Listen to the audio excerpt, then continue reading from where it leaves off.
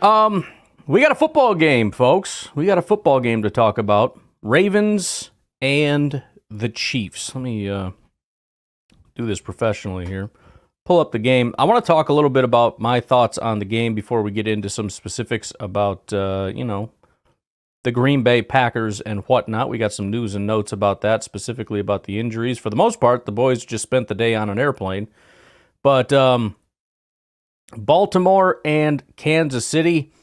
We've got week 1 Thursday at the Kansas City Chiefs. The Chiefs are favored to win. They are 3-point favorites. Over-under set at 47 points. I want to get into all the specifics of that.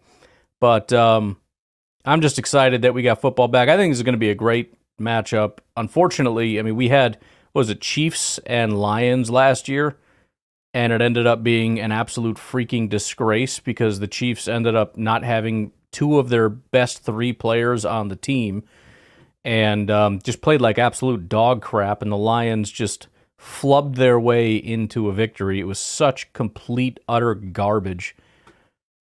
Anyways, we don't seem to be having that as a situation this time around. Baltimore Ravens, Kansas City Chiefs should be a really good game. Aside from games that actually matter, rivals and whatnot, it's about as good a game as you could possibly imagine. I put this little betting article together on Twitter if you want to go look at it. It was more for me to use as notes, but if anybody feels like looking at it, it's here. Ravens versus Chiefs, week 1 analysis report. So I went through and found some statistics. Obviously, I had to plug it into the robot to get some thoughts on it and whatnot, but just some trend data. So I want to go over a couple of these different things and then give you my thoughts. First of all, obviously, most importantly, what people just want to know is who's going to win. But for those of you looking to put a buck here or there, I'll give you some thoughts. So first of all, head-to-head, Ravens against the Chiefs. The Ravens are 5-8, so 38.5% win rate. That's obviously out of their last, 13 games. The Ravens are 6-7 against the spread, which is 46.2%, and the over hit 54.5%. So the Chiefs win, 70%, 80%, 60% of the time, but they don't cover the spread quite as much, just 46.2%. Then we get down to week 1 performance. How did these teams do week 1? In their last 10 seasons, the Ravens are 7-3 straight up and against the spread. The Chiefs are 8-2, 80% straight up, but just 6-4, 60% against the spread. So you notice there's a pattern here. Chiefs are really good, not quite as good when you're talking about against the spread. They're good against the Ravens, not quite as good against the spread. How do the Ravens perform as underdogs since 2017? They win just 47.8% of the time, but they cover the spread 82.6% of the time, which is crazy. They lose more often than they win when they're underdogs, but they almost always cover the spread. The over is 52.4%. The Chiefs, as home favorites since 2017, they win 77% of the time, but they cover just 52% of the time. So again, the Ravens, when they're underdogs, cover the spread almost 83% of the time. The Chiefs cover the spread just basically a coin flip, 50-50. On Thursday games, the Ravens are 4-2, 66.7% win and cover. The Chiefs on Thursdays are 6-3 straight up, so they win 66.7%, but they're just 55.6% when they cover. And then we got some high game totals or whatever. So here's kind of the bottom line. Most of this points to the Chiefs winning. The Chiefs are 80%, but that encompasses 2 losses, one of which was pre-Pat Mahomes. The other one was last year in that ridiculous fake football game that doesn't really mean anything. The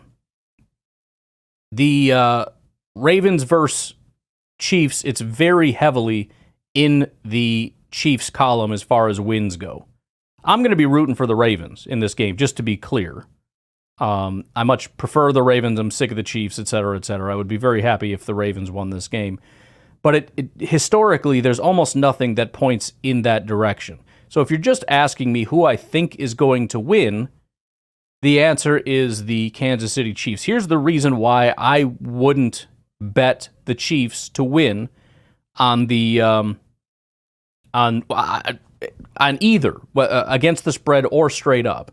Against the spread because the numbers do not go in their favor once you start talking against the spread. And then as far as betting them to win, the problem is a good value for them, based on some of the statistics that I found, is closer to minus 125.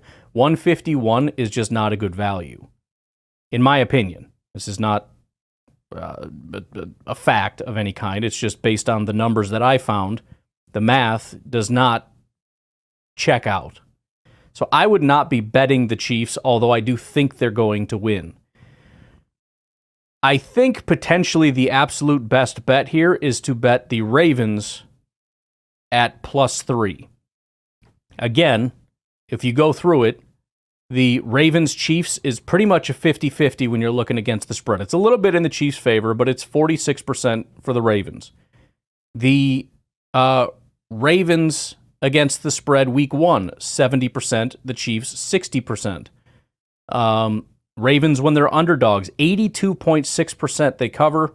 Chiefs, 52.3% when they're home favorites they cover. Thursday games, Ravens cover 66.7, Chiefs 55.6. So that's the one I put a little bit of money on. There's also some, certainly less confident, but I have 126 as exactly the number I came up with for a good value for the Ravens. So if you feel like throwing a little bit in that direction, especially if you're going to, bet on them anyways, you could try to juice up that a little bit, but I not exactly my favorite. I'm not going to do it because, again, I think the Chiefs are going to win the game. So that's my thoughts on Chiefs and Ravens. I don't know how much I'm going to be doing this. We'll see. I do enjoy this, playing with the numbers, look at all the history and all that kind of stuff. Obviously, the most important thing is going to be weeks 2, 3, 4, 5, 6, 7, when we have actual data from this year. There's a lot of things that have changed. But still, the historical data is pretty consistent over the years and can kind of give you a little bit of a picture. It's the best information that we have as far as week 1 is concerned. So I think that's about all I've got on that. Obviously, pay attention to weather, injuries, all that good stuff. But we got football. I'm excited about it. Can't wait to watch it until about 5 minutes in. I'm going to be bored. But, yeah.